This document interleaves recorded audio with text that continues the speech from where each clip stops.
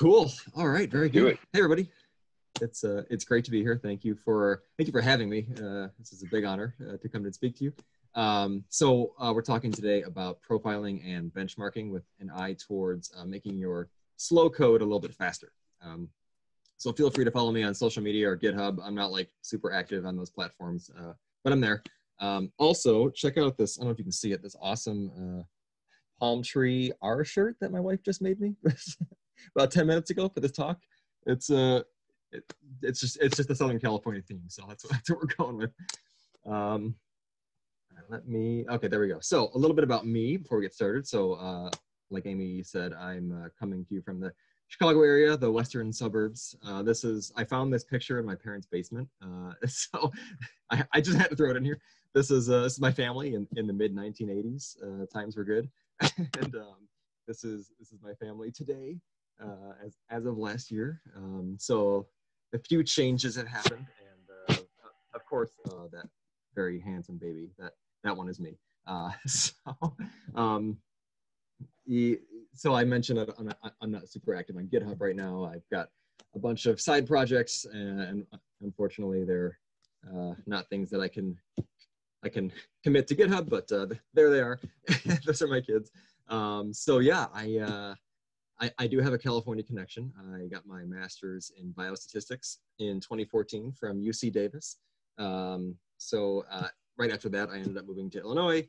I had actually married a Californian, a Southern Californian. She grew up in Simi Valley. I was really hoping that would be my ticket to staying in California forever, but it didn't work out. So here I am. That's me. And I've been using R since about 2013, where I learned it at Davis. But enough about me. Let's talk about why we're here. So I don't know about you, but I roll my eyes whenever someone tells me that R is a slow language. Maybe you've heard that oftentimes among people who don't actually use R that often, but it's a common stereotype. But at the same time, R code can be slow if we aren't careful. So, and that's because in R, we're free to achieve our objectives in many different ways. And that freedom comes at a cost, and it's sort of up to us to understand the computational intensity of our methods. So we have to have this computational awareness.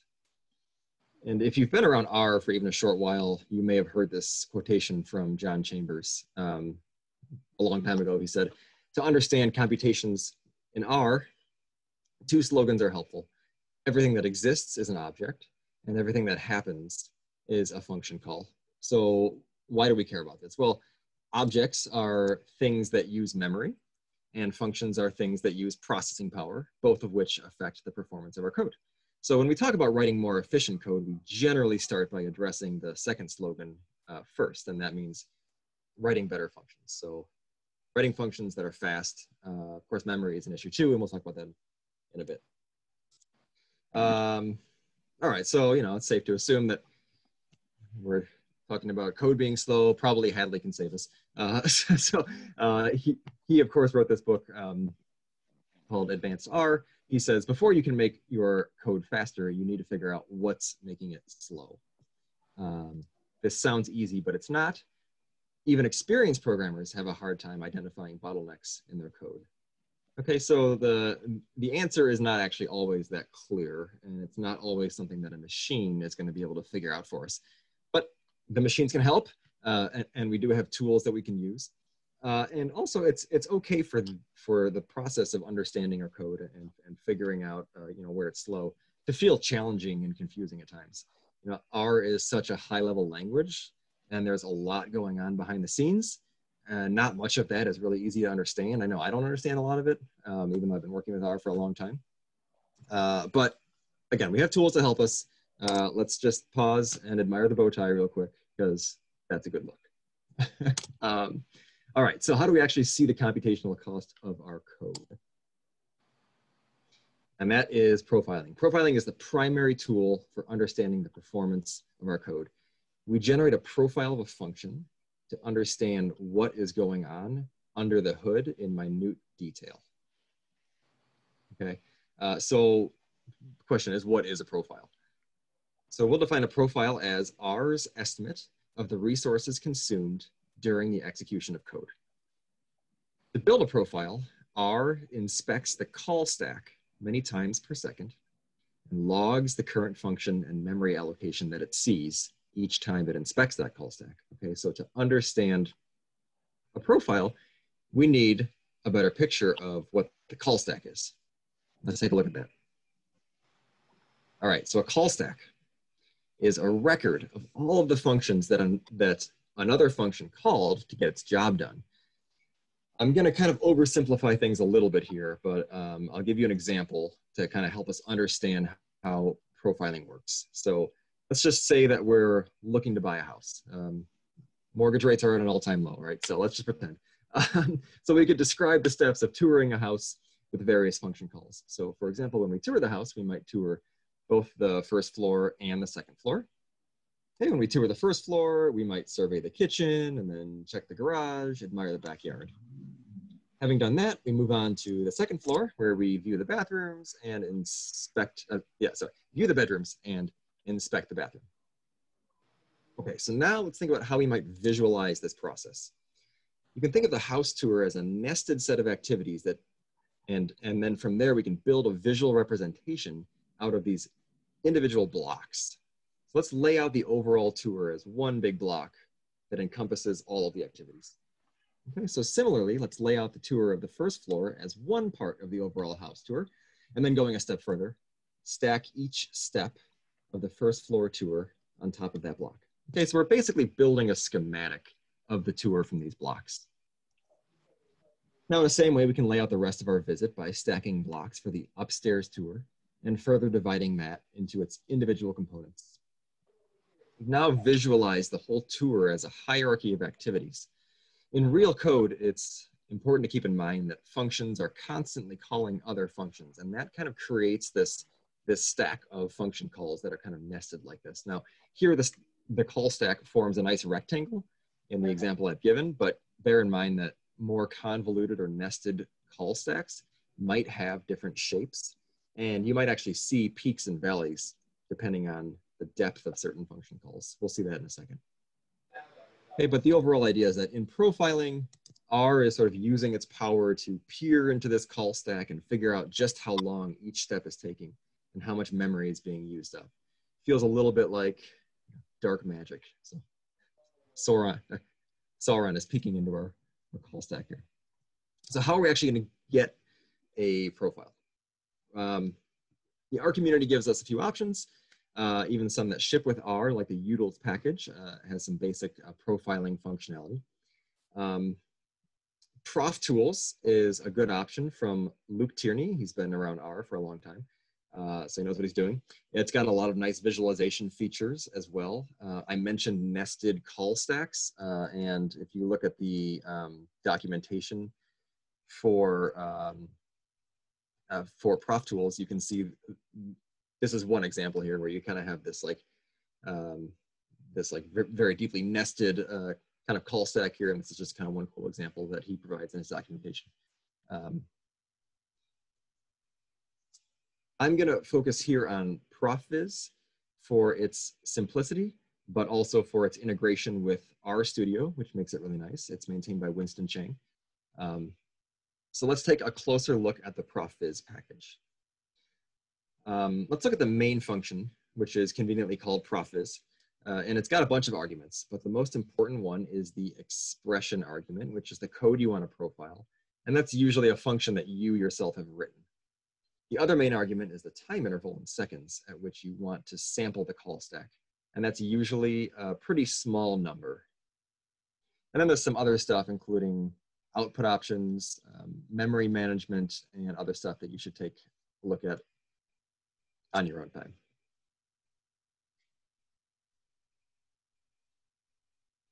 Okay, so to use this function, you would give the expression argument a function that you wrote.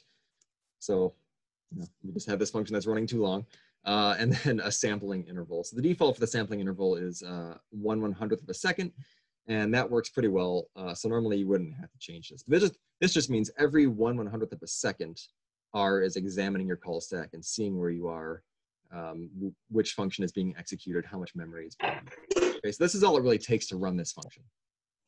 Now we're going to look at how this thing actually works in practice. Okay, so live demo time, brace yourselves. Anything could happen. I'm gonna flip over to my R Studio here and just quickly check, can everybody still see this? Yes. Okay, thank you. All right, so here I've written the same house tour functions that we saw earlier. We can't see your R Studio, sorry.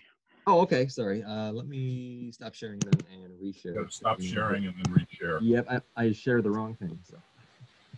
I only know this because I make that mistake the other day. To be honest. So that meant you couldn't see the. Sorry, this was the visual of the Prof Tools package I was trying to show earlier, with the peaks and valleys. So this is like a graph that might come out of Luke Tierney's Prof Tools package. Sorry, you couldn't see that. Okay. So anyway. Adam. Yes. Marina has a question in chat. Oh, sure. Yeah, what is it? She wants to see the expressions again. Show the slide with the argument definitions again. Yeah, for sure. Yep. Looking at chat. Somebody should be. Thank you. Yeah. So let's look at the. So this is just like a high-level view of what the arguments are for prof is. So you have an expression, which is your code to profile. And usually you're just passing it a function. And I'll show you how that works in a second. And then you have the time interval. And then you have a bunch of other stuff. And I would totally encourage you to go to the Profiz documentation and see what that other stuff is. It helps you manage like what kind of output you get, how you handle the memory management, things like that. There's a ton of options there. So go check that out. The time interval has a default, so you don't have to change this. I think the default there, 0.01, is pretty reasonable. So you can usually keep that for the most part. But otherwise, you're just passing a function to that expr argument. So let me just show you how it works, because it'll all become clear if it's still confusing. Okay. So what I've done here is I've written out this house tour. Right, so we have the tour first floor, the tour upstairs, and again, the tour first floor consists of 3 parts. You're looking at the kitchen, the garage, and the backyard. And then when you go upstairs, you're viewing the bedrooms and the bathroom. So it's just kind of a nested set of function calls. Most of these things are taking 1 second. I've written them to just create a system pause of, 1/10 of a second.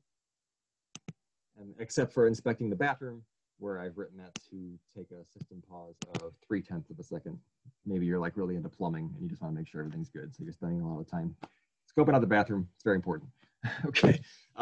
So these functions, as you can see, they're not computing anything or returning any objects. It's just for illustrative purposes, so that when I show you how Profiz works, you get a good sense of what's going on. Okay. I'm going to flip over to a different script now that's just going to run this tour. So let's just focus on this top block here, and I'm actually going to blow this up a little bit just to make it a little easier to read. All right, so I'm going to source my house touring code. Okay, so all those functions are loaded up. And now all I'm going to do is call Profiz, and I'm just going to pass it the top level function, tour house. That's the whole thing. And that's all I'm going to do. And it's going to run a profile, and now some magic happened. Okay, the result here is a nice summary of the action in a new R Studio pane. And actually what's cool about this is you can pop this out. You can either just pop this out as its own like R Studio window, or you can open it in a browser. So that's what I'm gonna do. I'm just gonna open this in the browser, and I'm gonna blow this up so you can all see it. Okay, so right away, you'll notice a couple things. You've got kind of 2 panes in this viewer. At the top, you've got all the code that I sourced. So, these are all the functions that I wrote, and all these functions ran, and that's what is being represented here. And on the right now, you'll see a memory column and a time column. And these provide a graphical view of memory usage and time spent in different parts of the script. The script didn't generate any objects, so no memory was consumed. So this is empty right now.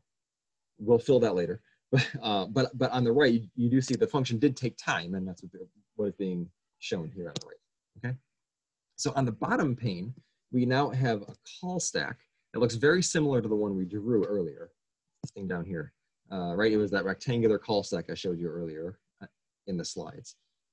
So when building the profile, R inspected my call stack and built this view based on the structure and the timing of our functions. This representation down here is called a flame graph because of the flame-like shape it sometimes takes when displaying complicated call stacks. So remember this, this view here from Prof Tools. This is also called a flame graph because it looks kind of like tongues of fire shooting up. So what you should notice here is in the flame graph now on the x-axis, we have the total runtime of the function in milliseconds. So this whole thing took about 700 milliseconds, okay? And in fact, the horizontal distance of each piece of this graph indicates how long that section took. So recall most of our functions were designed to take about 100 milliseconds. So that would be here. In this case, it clocked it at 90. But of course, inspecting the bathroom was meant to take longer. It's like this just froze up on me. Okay. Anyways, inspecting the bathroom took a little longer, so 300 milliseconds. And as I move my mouse over various sections of these functions, except, of course, this is a live demo. Things are breaking. Okay. As I'm moving my mouse around, you can see that it's highlighting different parts of my top pane, and so it's linking the top pane to the bottom pane, so you can kind of get a clearer view of where each function call was happening and how long these things took. So one more nice feature that I want to point out in this view, and that's the data tab. So here we're looking at the flame graph tab up top. There's also a data tab.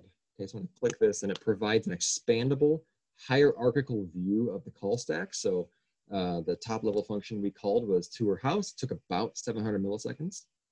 But I can expand that, and I can look at the upstairs tour and the first floor tour. So upstairs took about 400 milliseconds overall. And I can expand that further and break it down and look at the individual pieces. Okay, so this is a really nice way. You know, sometimes your functions are super complicated and this is hard to read, but a lot of times this is actually a really nice way to view your memory and time usage. And so this is a pretty simple and contrived example. I do want to show you what this might look like in a real world scenario where you write a loop that you don't really need.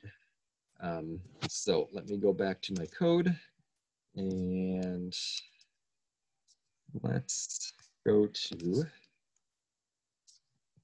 all right, this is a function I wrote that takes a square root. The function is called take square root. So it takes a square root of a vector. The way I've chosen to do this is intentionally bad.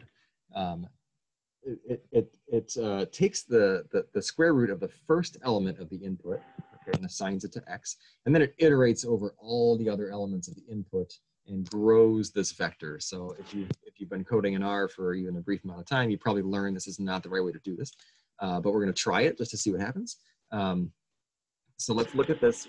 Let's see what happens from a profiling standpoint when we grow a vector in an inefficient way. What I'm going to do is I'm going to source that code.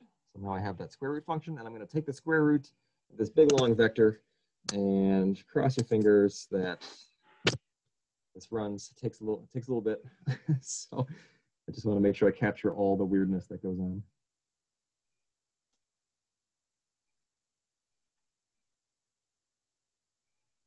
Okay, something's happening. There it is. All right, I'm going to pop this out and blow it up so you can see it. All right, so let's do that. All right, so,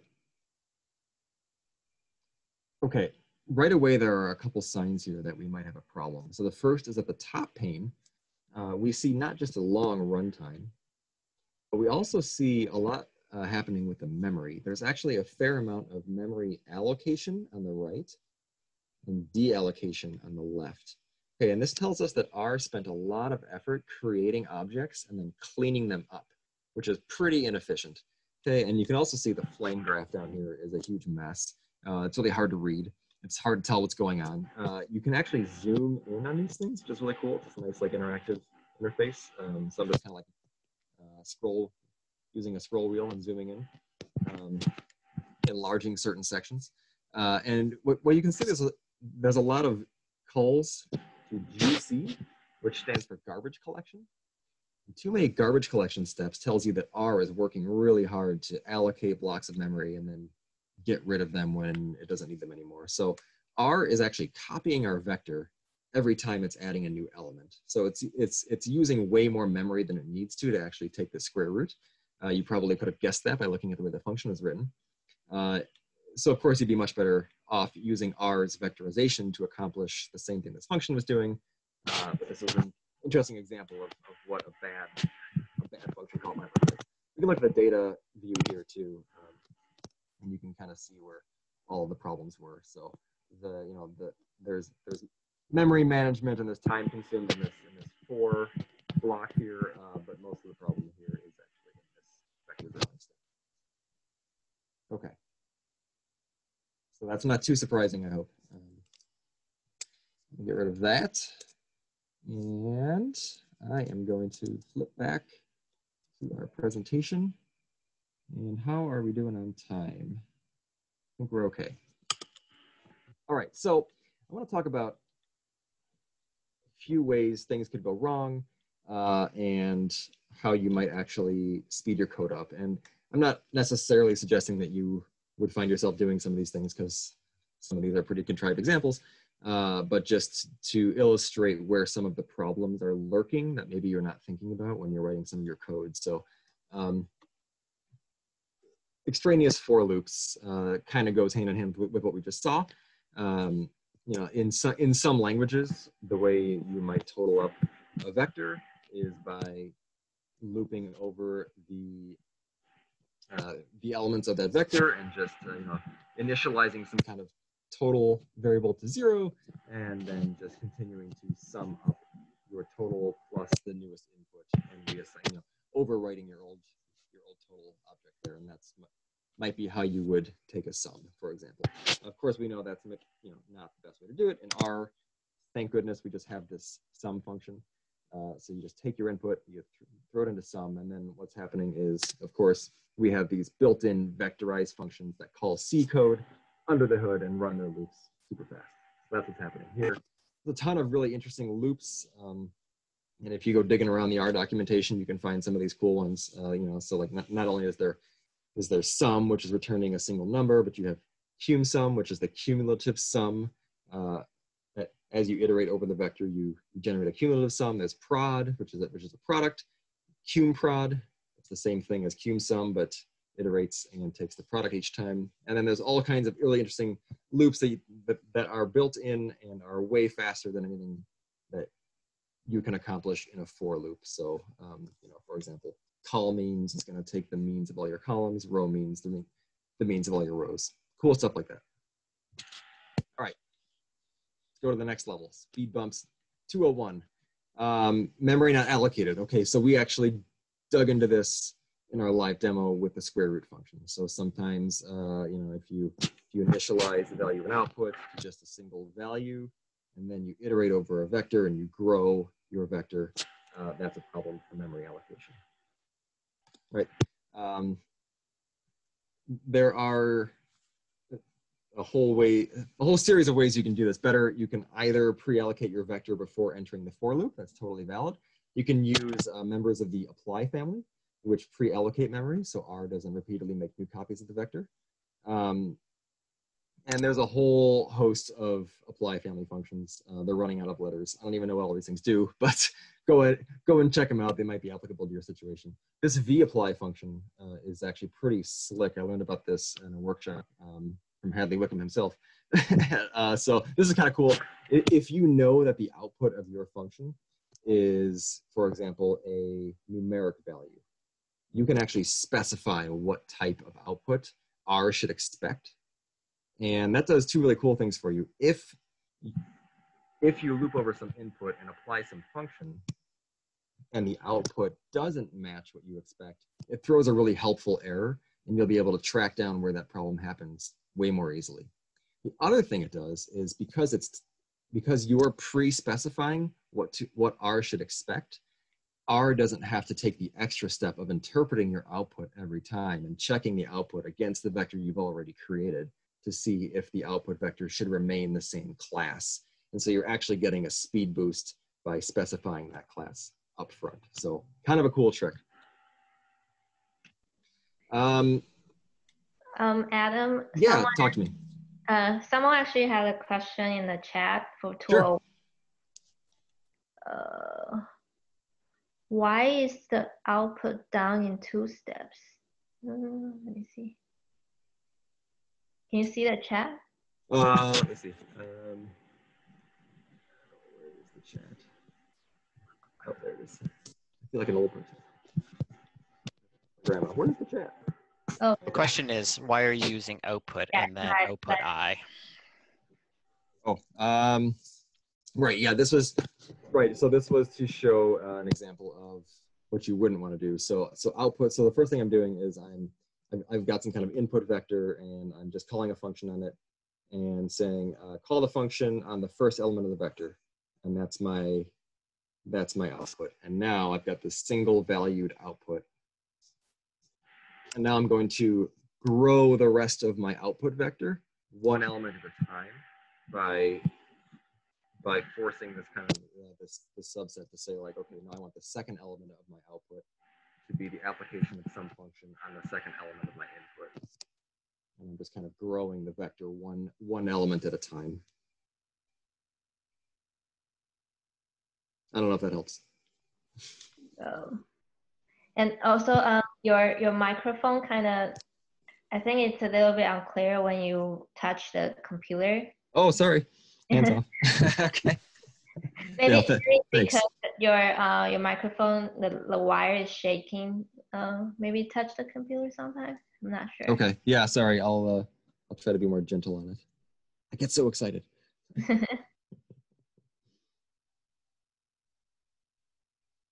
Okay. Shall I move on? Yes, please. Okay. Sweet. So this one is kind of interesting. Too much subsetting.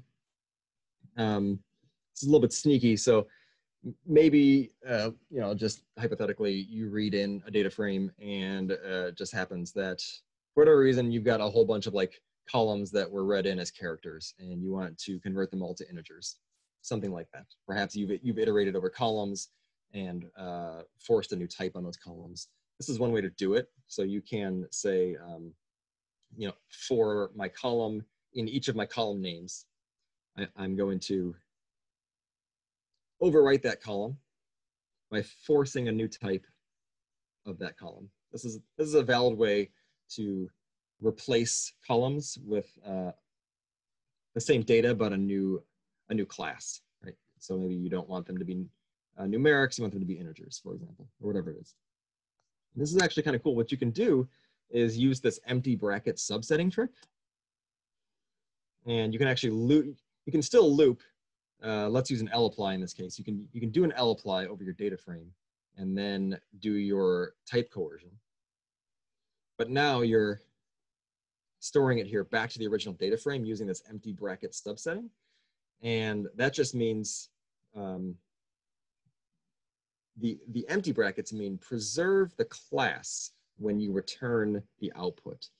So normally, if you're calling this lapply, you're getting a list back. That's what the L stands for. So normally you would get back a list of each column now as an integer, but it's in list format. But this empty square bracket subsetting is actually forcing it to retain the class. So this is kind of like a weird esoteric trick, but if you ever do have to do something like this actually creates a huge speed boost. But square bracket subsetting can also be used for other purposes in replacement. So to selectively replace values in a vector, for example, you might use different subsetting conditions if you wanted to replace values that were NA or that were infinite or that were equal to some value or not equal to some value. Right? You don't have to write a loop and check each individual value of that vector and then replace it if some condition is true in that one specific value. You just use square bracket assignment and you subset the vector according to some condition and then just overwrite all of the values that have that condition with some new value. Okay, so this is pretty slick. You don't have to do a for loop for this. You can just use square bracket subsetting. I remember I started my analytics life in economics, and we were using Stata, and Stata stores missing values as minus infinity, and that just drove us crazy. Because if you wanted to like take all the values that were less than something, you would get not only all the values, less than 10, but also all of the missing values, because those were minus infinity, which were also less than 10. Nuts. So anyway, if you had something crazy like that, you could replace all the values that had some kind of infinite value with something else. Okay, this is one of my favorites. Speed bumps 401. Sneaky functions. Sometimes you can feel like you're doing all the right things, but you still end up with slow code. And this just kind of goes to show that life isn't fair. But everything that happens in R is a function call, even things you don't expect to be function calls are function calls. So let me show you an example here. So here in this top block here, we're looping over some vector y, and we're calling a function from a package with this canonical package name ; function kind of syntax. Okay. And actually what happens is that is not the optimal way to do that from a speed perspective. The best way to do that would be to load the package first and not call the namespace directly with the 2 colons, because everything that happens in R is a function call, even those 2 colons, that's also a function call. A lot of sneaky functions. Not all of these things take a lot of time to execute, so that's not always a huge deal.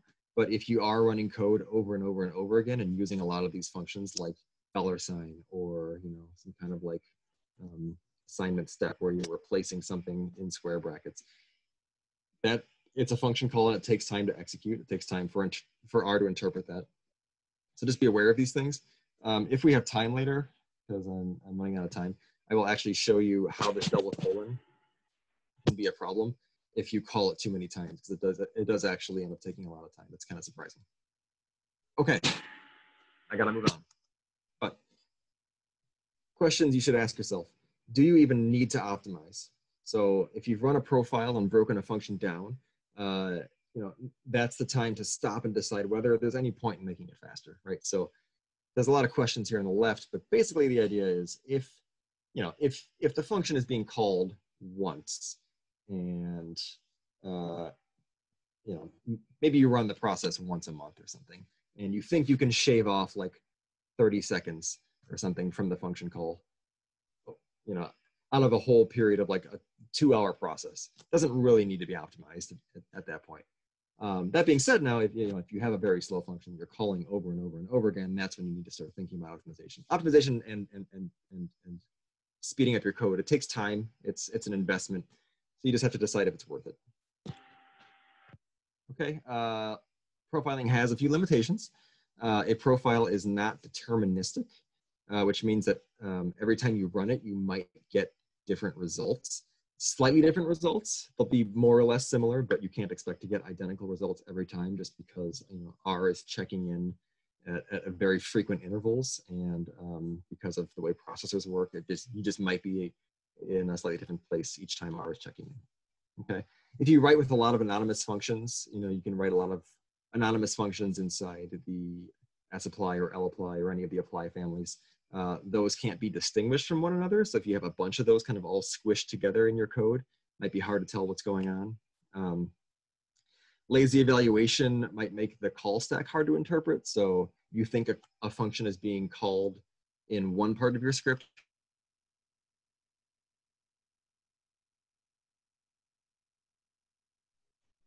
Oh no, did he freeze? I think he froze. Oh no. And now you know how they work. Let me see. Yeah, Amy? Yeah, you froze. Oh, I froze. Oh, sorry. Yeah. Oh, you're back Am I now. back? Yeah. Okay, cool. I think you lost you right at lazy evaluation. Okay. Yeah, lazy evaluation just basically means, R is only going to execute code when it decides it needs to. So if you expect a function to be executed in one part of the overall process, but it actually doesn't get executed until much later because it isn't called until it's needed, that might be confusing. And then the usual profiling tools will not help you with compiled code like C++ code. So I don't actually know how to profile those. That's outside my expertise, so I'm not even going to comment any further, but profiling won't help you with that. All right, so let's say that we've profiled a function and we've decided that we found a big source of our problem and we want to know now how to make it better. So profiling helped us find bottlenecks in a sequence of steps of our function. Benchmarking is going to help us compare alternative approaches to one of those individual steps. If we found our bottleneck and we want to just target that one specific piece of code and find something that's better, that's where benchmarking comes in. Okay, so it's called benchmarking. It might be called micro benchmarking in some contexts. It's kind of the same thing.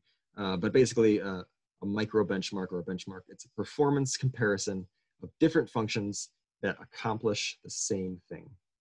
Benchmarks provide the timing of small, specific, and relatively short pieces of code. If you hear micro benchmark, it sounds fancy. It's just a way to say you're timing your functions. That's all it is.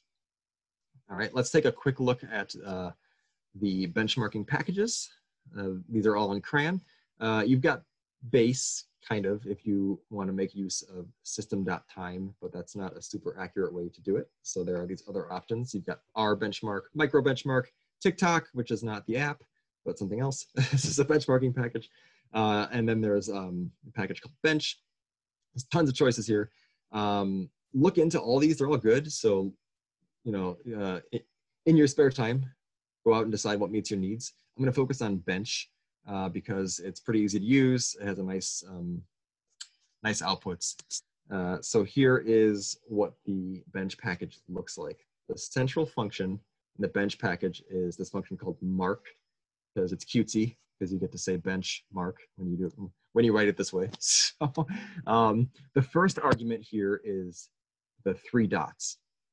So here you would pass comma separated expressions to benchmark. I'll show you what I mean in a second. There's also a min time argument, and this is the minimum number of seconds to run each expression. So benchmark is actually running your expressions over and over and over and over again to get a good estimate of the average time it takes to run those expressions. Okay, there's a bunch of other stuff in there too, like iteration counts, memory management, and please feel free to look at those in your spare time. So this is what I mean by passing comma separated functions for the dots.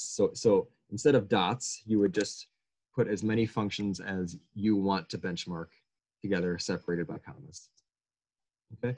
The default value for the minimum runtime is ½ a second. That runs fine for most cases. If you've got a super long running function, you can change this. You can make it longer if you need to. Okay. So yeah, again, add as many functions as you require. Let's continue with our example from earlier when we took a square root. If you recall, we took a square root using a really poor approach. All right, so let's say we did some research. We learned that we can use vectorization to take the square root, but now we want to know which approach is going to be fastest. So we could just pass in our different approaches to this mark function. And again, it's important that these functions are accomplishing the same task so that we know our results are directly comparable to one another. So here, you know, just taking the square root of all the values from 1 to 1,000 in 2 different ways. All right, I know that we're real short on time, so I'm going to do a quick demo, and then I will encourage you to check out more of this on your own. But let's just look here. I have a script. I've got this input, which is just the vector 1 to 1,000, and I'm going to use my benchmark function. I am going to pass the input to the square root function. I'm going to pass the input to the caret function and just raise my input to the power 1/2. I'm going to use this fancy version just for fun where I exponentiate and then do this fancy stuff, which is, again, the same way to take the square root. And then I'm just for fun, I'm going to use my old take square root function, which we know would be bad, just to add a little drama. Okay. And I'm actually going to save the output to this object that I call BM. It's going to be a tibble, and I'll show you what it looks like. So let's run this. Okay, it just takes a quick second to run. And let me just give you a real quick, show you what the output of this function is. You know, I have to actually shrink this down a little bit. Okay, I'm gonna try this again. Show you what this looks like. All right, so it's a tibble. It's got a bunch of columns. And then what it's doing is on the left, it's showing you all the expressions that we ran. Okay, so that's here on the left. And then it gives you a median time. It runs these functions a bunch of times, and then it will compute for you the median time spend on each function. And then it will tell you, if it's nanoseconds or microseconds or milliseconds, whatever it is. Here we have microseconds. Okay, so what we can see here is the median time, the best function to use is SQRT, square root. That's the fastest time based on our median. In second place, surprisingly, is this fancy version. Our intentionally bad function is clearly bad. It has the longest runtime. There's a whole bunch of columns in this object. I want you to go and look at the documentation when you have time. I'll just show you, right? There's like the number of iterations per second you've accomplished, the number of garbage collections per second it did, things like that. It's all really great information for you to help you figure out what's going on. You can also make a plot. By default, you can use the standard plotting method to plot this benchmark object. And by default, it does this B-swarm plot, where it kind of shows you just the distribution of all the runs that it executed for each function, and it gives you a really nice idea of how fast or slow each function is. Beware that the x-axis here is on a log scale too. So you've also got other plotting options. I won't show you all of them, but there's different kinds of types you can throw in here too. So all good stuff. Okay. I took a lot of this information from Hadley's Advanced R book, so please go check it out. Here's the URL. Chapter 23 and 24 are the places to start, and you'll get some really good tips, some other cool speed up tricks that you can learn there. But until then, that was my talk, and please feel free to reach out to me on social media if you have any questions or thoughts, and happy to chat. Thank you so much for being here and for your time.